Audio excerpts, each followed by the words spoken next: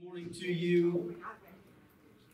So, in most of you guys know, I spent a lot of years doing student ministry and before becoming the pastor here at Expo. But in all of our years of serving in student ministry, we have taken students on a lot of trips to a lot of different places and fun adventures, and we've been to a lot of camps and things like that in the summertime.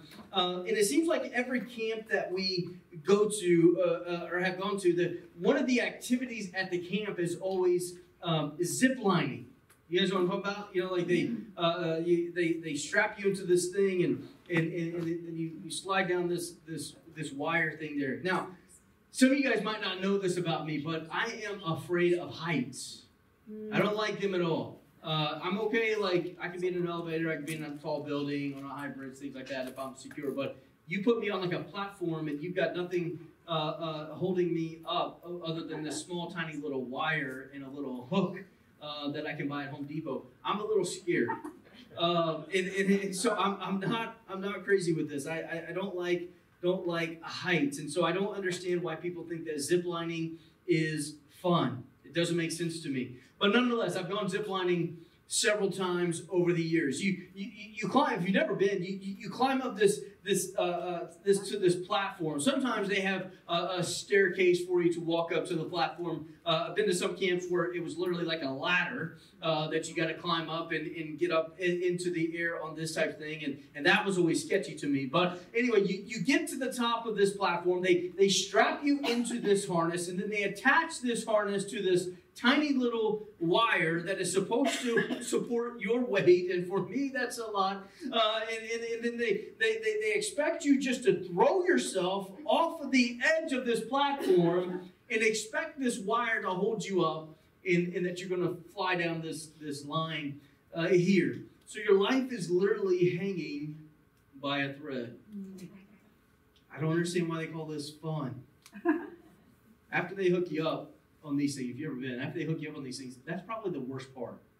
Because you're hooked up, you're standing, you're waiting for your turn to go, and you're just looking down at the ground, hundreds of feet down and down to the ground. And every worst scenario is running through my mind on what could happen if this thing fails, if that doesn't work, and all of this. And then the worker guy, he's like, go.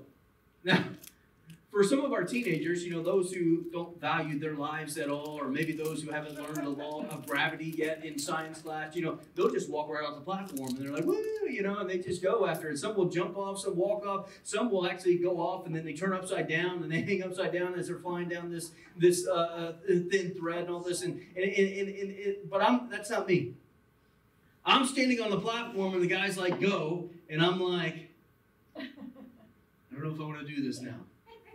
And I'm the type of guy, like, I'm pulling on the wire, like, is this thing really going to hold me, Oftentimes, what ends up happening for me, I will sit on the edge of the platform because for whatever reason, I feel a little bit safer if I sit and just roll off over the edge rather than if I just step off. I don't know why, but I just kind of feel that way. And I told you, I'm really afraid of heights in this, okay? And so finally, when I do take the leap, though, and sometimes it's the worker giving me a little nudge and pushing me off the ledge there. When I finally do take that leap, when I finally do go over the edge, it's a lot of fun. It really is. Once I know things are pretty secure, it's fun to go ziplining down. If you're in the woods or you're up in the mountains, whatever, you get to see all the beauty that surrounds you. You're seeing it in a different perspective, and you get to go on this ride all the way down. It's actually kind of fun when you do that, if you can get off of the edge. Hey, listen, sometimes life with God is a lot like ziplining. Sometimes I feel like life is like we're just hanging from a very tiny wire of faith, if you will. We're all hooked up. We're all attached in all of the safety procedures, but it's in one of those seasons of waiting where you're on that platform of life, if you will, and you just start overthinking every scenario possible with life, and you think about every worst case scenario in what could happen in your life, right? This is what happens. Now, some Christians, man, they don't have trouble with their faith. They can just take those leaps of faith into the unknown, and they're very carefree. Some of them, maybe they'll do it even upside down, and they just simply enjoy the ride of life, and they just go with it. But then there are some Christians that are like me. There's some Christians that are like me. We struggle sometimes to take that leap of faith. We struggle to think that we're going to be safe from any harm, and no matter how many times we've done it, no matter how many times we've watched other people do it safely, for us it just seems a little bit more scary, and we struggle to do it. We struggle oftentimes to put our faith into action. We struggle at times to take a leap of faith. Now, as we've been journeying through the book of Ruth over the last several weeks, we've seen how she's been dedicated. This girl Ruth, she's been dedicated to Naomi from the very beginning. Her mother-in-law. She even when they were in despair and times were tough, Ruth stayed dedicated to Naomi. We've seen Ruth now as she's been gleaning in this guy named Boaz's field, and she's been able to provide food for her and Naomi. But here's the thing. Their future is still hanging in the balance. They're getting food in this, and we saw at the end of chapter number 2 last week that Ruth gleaned in the fields until the end of the barley and the wheat harvest. But that was about 7 to 8 weeks span of time that she was working. Once harvest season was over, they didn't know what they were going to do. I mean, they were going to have a pretty good stock of food to be able to survive for a while, but what were they going to do? Their life was still in balance. The relationship with Ruth and Boaz that we saw at the beginning of chapter number 2 has really kind of gone stagnant. It's kind of gone cold after that first date when they had lunch together and those things. And so, at least in Scripture, there's nothing told to us about it. We don't see any kind of relationship that's growing from that moment that they had lunch together. There's nothing happening here at all. So what happens here in chapter number 3, what we're going to see today, is that Naomi decides to take matters into her own hands.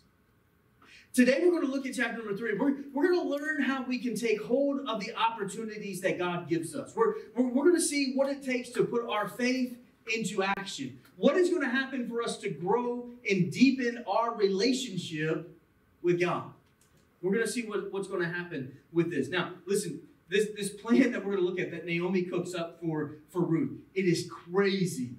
It is a crazy plan. But Ruth follows through with it.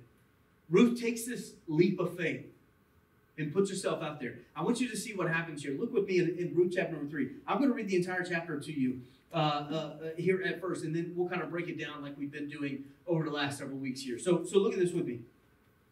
Verse 1, it says, Then Naomi, her mother-in-law, said to her, My daughter, should I not seek rest for you, that it may be well with you? Is not Boaz our relative with whose young women you were? See, he is winnowing barley tonight at the threshing floor. Wash therefore and anoint yourself, and put on your cloak, and go down to the threshing floor, but do not make yourself known to the man until he has finished eating and drinking. But when he lies down, observe the place where he lies. Then go and uncover his feet and lie down, and he will tell you what to do. And she, talking about Ruth, replied, All that you say, I will do. So she went down to the threshing floor and did just as her mother-in-law had commanded her. And when Boaz had eaten and drunk, and his heart was merry, he went to lie down at the end of the heap of grain. Then she came softly and uncovered his feet and lay down. At midnight, the man was startled and turned over, and behold, a woman lay at his feet. And he said, Who are you? And she answered, I am Ruth, your servant. Spread your wings over your servant, for you are a redeemer. And he said, May you be blessed by the Lord, my daughter. You have made this last kindness greater than the first, and that you have not gone after young men, whether poor or rich. And now, my daughter, do not fear. I will do for you all that you ask, for all my fellow townsmen know that you are a worthy woman. And now it is true that I am a redeemer. Yet there is a redeemer nearer than I. Remain tonight, and in the morning, if he will redeem you, good, let him do it. But if he is not willing to redeem you, then as the Lord lives, I will redeem you. Lie down until the morning. So she lay at his feet until the morning, but arose before one could recognize another. And he said, Let it not be known that the woman came to the threshing floor. And he said, Bring the garment you are wearing and hold it out. So she held it out, and he measured out 6 measures of barley and put it on her. Then she went into the city, and when she came to her mother-in-law, she said, How did you fare, my daughter? Then she told her all that the man had done for her, saying, These 6 measures of barley he gave to me, for he said to me, You must not go back empty-handed to your mother-in-law. She replied, Wait, my daughter, until you learn how the matter turns out. For the man will not rest, but will settle the matter today. So here's what's happened. So again, Naomi is now thinking future. What are we going to do? Our life's still kind of in the balance. We don't have any plans after this harvest season. What are we going to do? Why hasn't this guy Boaz, why has he not stepped up to the plate yet? Let's take matters in our own hands. So she tells Ruth, she says, look, I want you to go tonight. So let me give you some backstory. So what would happen is in these barley harvests, they would get all this grain together, right? But they were fearful of people who would come and rob these fields. Remember, they were outside the city. So they were fearful that people would come and rob them of their grain at nighttime. And so Boaz, the owners of the fields, it was typical for them to go and to guard their harvest. So they would sleep next to the grain that they had until they could get it all to where it needed to go. So that's the situation here. So this is what Naomi tells Ruth. Look, when he goes, after he's had his night, he's ate and he's drank, all that, she said, I like the fact that the scripture says, wait until he's ate. Like they know the way to a man's heart, right? Make sure he's fed first. We don't want any hangry men in the room, right? So anyway, but she's like, after he's already ate and drank and all these things, when he goes and lays down, make sure you know where he's laying down. And then I want you to go to the man and uncover his feet. You're like, what in the world? Like, that makes no sense, right? That's like a bold move. That's like a proposal for a woman to uncover the man's feet.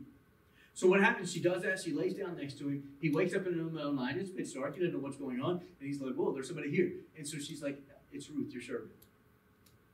And she basically proposes to him. She's like, you're a redeemer. She's like, I want you to marry me. And so Boaz here, he's like, well, I'm not quite sure. Now, keep in mind, this is awkward, right? This is not common for women to propose to men, right? That's just not, it's not even common in our day and age. But here in this story, it's even more uncommon for this to happen. And so she does it, she makes this bold move, puts it out there, and then he's like, I'm not sure. Not that he said, I'm not sure, but he's like, hey, I can't answer you directly yet. The reason is because there's another redeemer who is actually closer in kinsmanship to Naomi and Ruth than Boaz was. So the proper thing to do was to make sure that closest redeemer, kinsman redeemer, to make sure that they were not interested in taking up the redeemer role. And he says, if he is, then that's great. But if not, he's like, hey, look, I'll take care of you. I will. And so he kind of leaves her in limbo here. So that's the story. That's what's going on. Let's break this down for a minute here and see what this does for us, okay? So steps we must take to deepen our relationship with God. First thing I want to point out is this. Never underestimate the power of good influences in your life. Never underestimate the power of this. I really do love how Naomi's attitude has changed in this whole scenario. Ever since she met Ruth or Ruth met Boaz, her life has changed. She went from being this bitter old woman, if you remember this, she went from being this bitter old woman, only concerned about her situation and how she was, to now she's thinking about Ruth's future. She's thinking about Ruth's well-being. That's what we see in those first verses there, that she's saying, hey, we got to get you taken care of in here. And so this is what's hatching this plan. So Naomi, she's not been satisfied with Boaz. She's not satisfied with him dragging his feet. She doesn't understand why all of this, why he hasn't moved with this now. And bear with me, because again, my imagination runs, and I'm going to blame my wife for taking me too many chick flicks, right?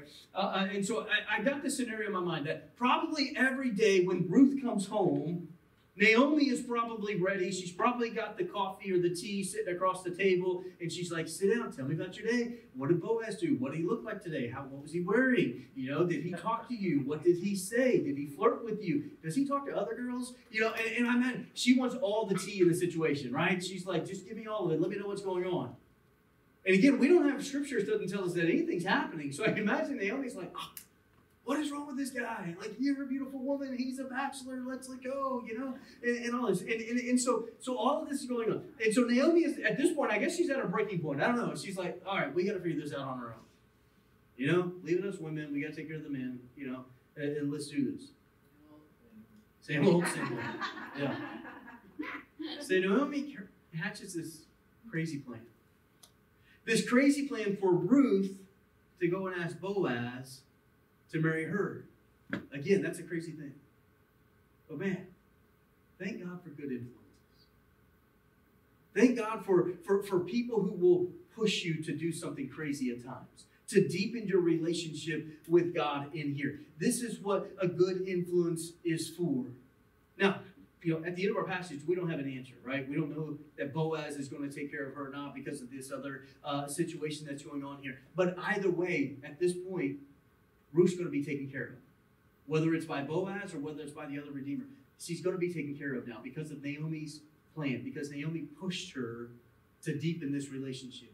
She pushed her to get out of her comfort zone, if you will, to deepen that relationship there. And listen, this is what good friends will do. This is what good influences will do in your life. They're going to push you to be better. They're going to look out for your well-being, and they're going to try to make sure that you're taken care of. There's a popular phrase that's used out there that says, show me your friends, and I'll show you your future. Have you heard this phrase? Show me your friends, and I'll show you your future. The reason that this statement is out there is because, man, if you get around the wrong influences, then your life can go very wrong very easily. Being around the wrong influence. But the opposite is very true as well. If you get around good influences, you get around the right influences, then, man, your life could go in the right direction very easier. So Naomi's influence in Ruth's life. This is in stark contrast to what we see in other parts of Scripture. There's a passage of Scripture in 2 Samuel where King David's son gets himself into a lot of trouble. His name is Amnon. It's a very tragic story. This story that we see in 2 Samuel chapter 13, where Amnon he's having these impure thoughts about his half sister, Tamar. He's having these impure thoughts about her, and the whole situation got worse because of a bad influence in Amnon's life. It actually says in 2 Samuel chapter 13 and verse number 3, it says this: but Amnon had a friend. And what happens in this situation, in this story, as it continues there in 2 Samuel 13, is that this friend convinces Amnon to set up a situation where he would be completely alone with his half-sister so that he could take advantage of her. And that's what happens. Amnon gets himself alone with his sister Tamar, and he sexually assaults his half-sister, which ultimately led to Amnon being killed by his brother, Tamar's brother, his half-brother, out of anger for what he did in raping his half-sister. All because Amnon had a friend, had a bad influence in his life. Show me your friends, I'll show you your future. You see, a true friend's going to push you to be better. A true friend's going to push you to grow in your relationship with God. A true friend's going to call you out if you're in sin. They're not going to push you towards sin. They're going to call you out in it. Listen, I've said this before. A true friend will nudge you, but they will never judge you. A true friend is going to be that one that's going to nudge you. They're going to nudge you to go off the ledge. They're going to nudge you to take that leap of faith. They're going to nudge you if you're in sin, if you're doing something that's not right. They're going to call you out on that. They're not going to judge you and look down upon you on it, but they're going to push you to be better. These are the influences that we need in our life. If we want to deepen our relationship with God, we've got to get around good influences. Good people in our lives. Proverbs chapter 27, verse 17, it says, iron sharpens iron, and one man sharpens another. Be careful who you surround yourself with. And be thankful for those godly influences in your life. Those that are going to push you to be better. The second thing that's needed to deepen our relationship with God is to be bold in our requests to God. To be bold in our requests. As we mentioned earlier, this was a bold move on Ruth's part. This was a very bold move for her to go and do this. But as bold as it was a move that she could make. She was able to make this move. She just had to prepare herself for it. She had to prepare herself for this. I want you to notice how she prepared herself for this. If you look here in Scripture, verse number 3, it says, "Wash therefore and anoint yourself and put on your cloak and go down to the threshing floor." Okay? We see three things right here. This is how she prepared herself. First of all, she washed herself. She washed herself. Now, look, we shower all the time, right? We often shower all the time. I hope you shower all the time in there. Sometimes we'll shower multiple times in a day. I don't know about you guys, but I'm one of those people. I will oftentimes shower multiple times in the day. We do that. Why? Because access to water for us is just natural, right? We don't have those concerns because we live in a great country where we have that access in there. We waste a lot of water and those types of things. But back in these days, the plumbing wasn't the same.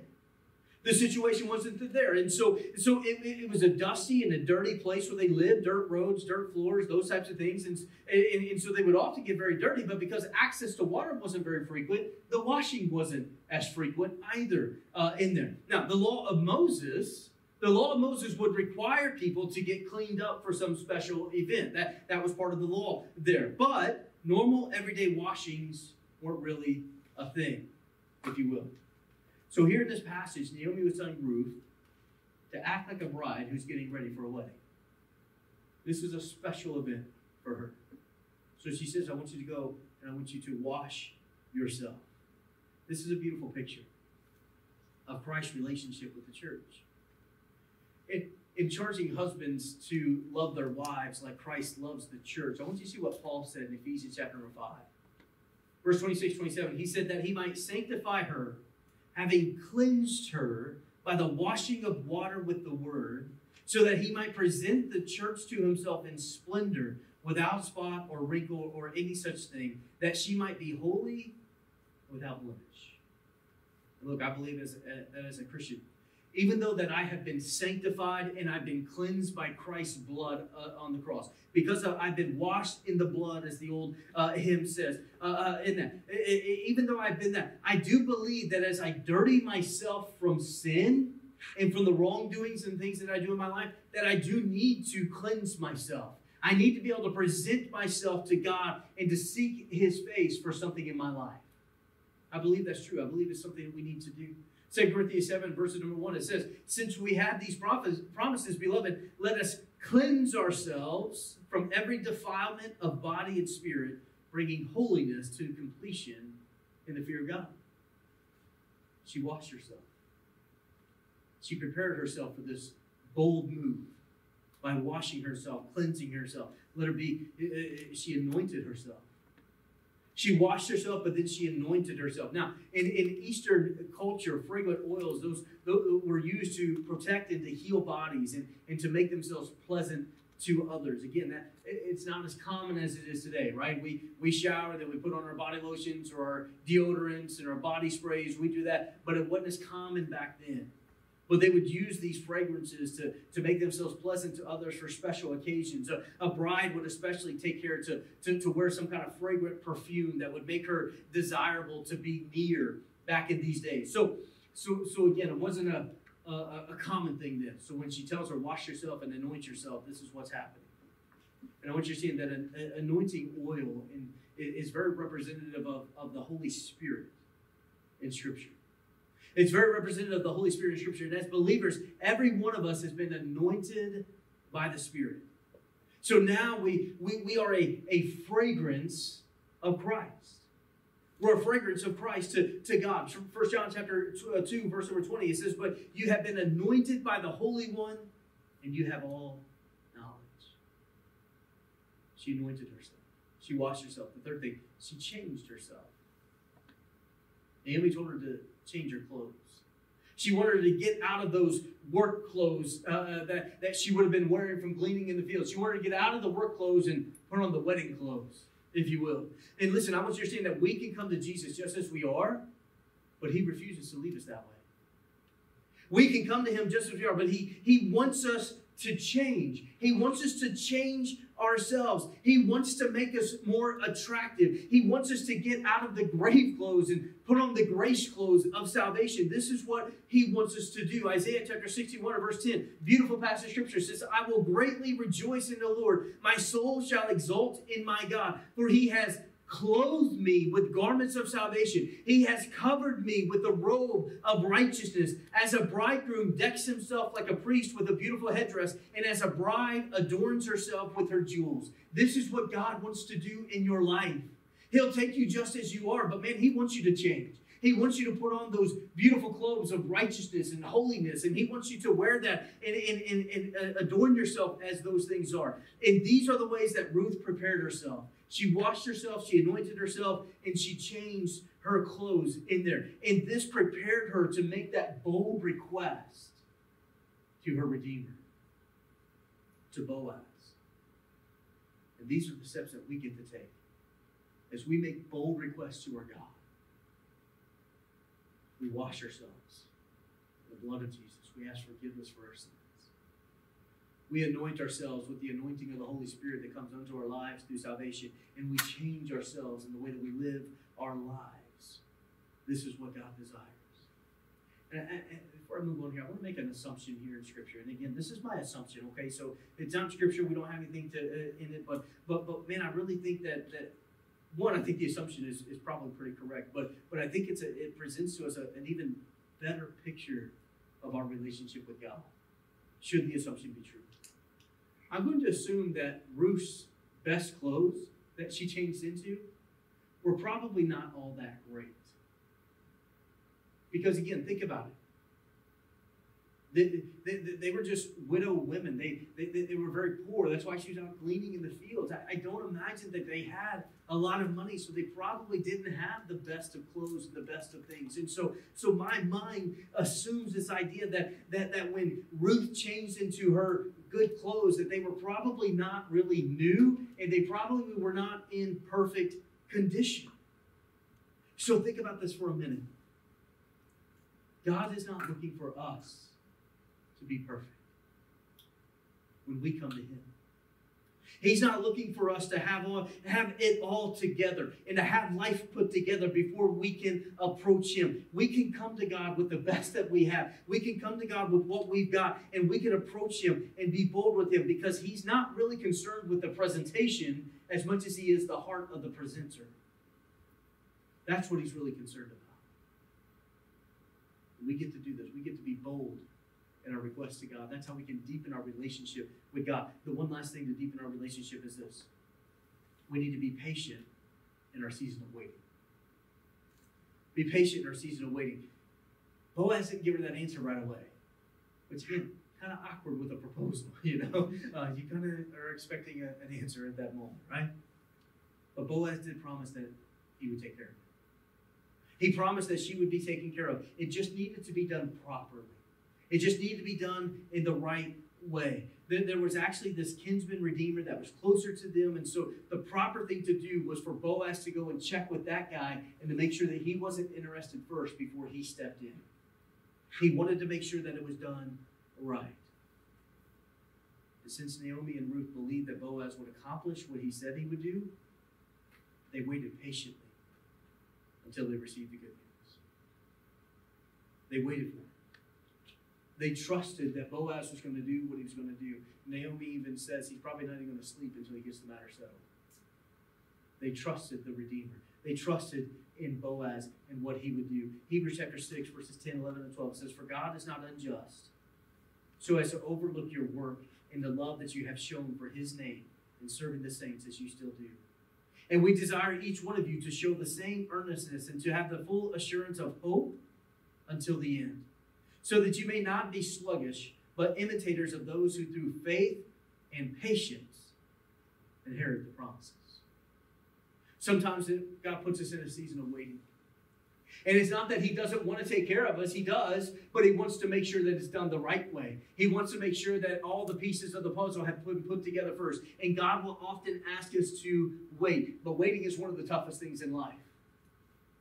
Because we're standing on the platform and we're looking around and we start overthinking and we start thinking of all the worst scenarios that could possibly happen. We keep wondering if the Redeemer is going to come through, if it's going to happen, and it's definitely a tough thing to do, right? Just think, how hard is it to wait when we're waiting for food at a restaurant? Sometimes God asks us to wait. He asks us to wait for it. Because it's in the waiting when God is working.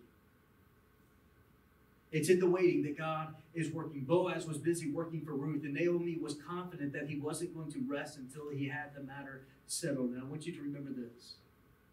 When you're in seasons of waiting in your life, remember this verse right here, Philippians chapter 1, verse number 6. It says, and I am sure of this. I'm sure of it. I'm confident. I will bank on this right here. I am sure of this, that he who began a good work in you will bring it to completion. The day of Jesus Christ. I want you to know today, your Redeemer is not going to stop working through you. He will not rest until he knows you're taken care of. He's just asking you to wait as he puts all the pieces together for the plan. He's just asking you to wait. I told you earlier about how scary ziplining is for me, right? I talked about how I struggle sometimes in that waiting period and overthinking all of those things. I struggle just to let go and to step off of that platform and take that ride. But once I do, man, I get to enjoy the ride. I get to see all of the beauty that surrounds me. I get to see it from a different perspective, and it's just a lot of fun. And here's what I've noticed in those times. Once I've taken that leap of faith and I've gone down that zip line, it's easier for me to do it the second time. Because now I've seen it at work. Now I've seen the plan put in place, and I've seen how safe that it can actually be. And so it's easier for me to go and do it a second time. It's easier for me to go and do it a third time. And the kids ask me to do it a fourth time. I'm like, no, I'm tired. I'm going to go get a nap. You know? But it's easier, right? Faith works in the same way. The more we exercise faith, the more we take that leap of faith, the easier it actually gets to step off the platform, to take the leap. I love Warren Wiersbe. He's a writer, a commentary. He writes books on all. He writes books on books of the Bible and things like that. But Warren Wiersbe, he said this in his commentary on the book of Ruth. This is what he said. He said, like Ruth, we must not be satisfied merely with living on leftovers or even receiving gifts. We must want him alone. For when we have him, we also have all that he owns. It's not the gifts that we seek, but the giver. You see, Ruth and Naomi, they weren't satisfied just getting the food. They weren't just satisfied with getting, Naomi wasn't just satisfied with Ruth bringing those leftover food home that we brought from last time, right? That we talked about last time. They wasn't that. They wanted the Redeemer. That's where the true security was going to come from. It wasn't just from the blessings that we can get, but it was having the Redeemer. And that's what we should desire in our lives. Not just the blessings of God. Man, we want God himself. We want to be in that close relationship with our Redeemer. And if you want a deeper relationship with God, go get it. Take the step. Take the leap of faith. Be bold about it. And listen, I'm pretty sure you're going to enjoy the ride. God, we love you. God, we thank you for such a beautiful picture of our relationship that we get to have with you through Ruth and Boaz. God, I thank you so much that sometimes we got to take that leap of faith. And Lord, I'm so thankful for those influences in my life, those people that push me to be better, the people that will nudge me, but they will never judge me. I'm so thankful for those people that sharpen me in my life. Lord, I'm thankful that I'm able to be bold in my requests to you. God, I can ask you anything. I can cry out to you, Abba, Father. Lord, I thank you for that privilege that I can do that. And God, I thank you for the assurance that I have in my seasons of waiting. That I can trust and I can know that you are not going to rest until you have put all the pieces of the puzzle together for the perfect plan for my life. And I thank you that it's in the waiting that you are working. And God, I'm praying that you would just help me. I'm praying that you would help every single person under the sound of my voice.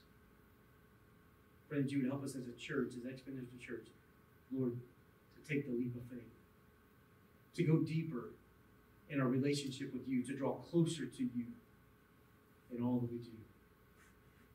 We give you all the honor, and the glory, and the praise for it. In your name we pray.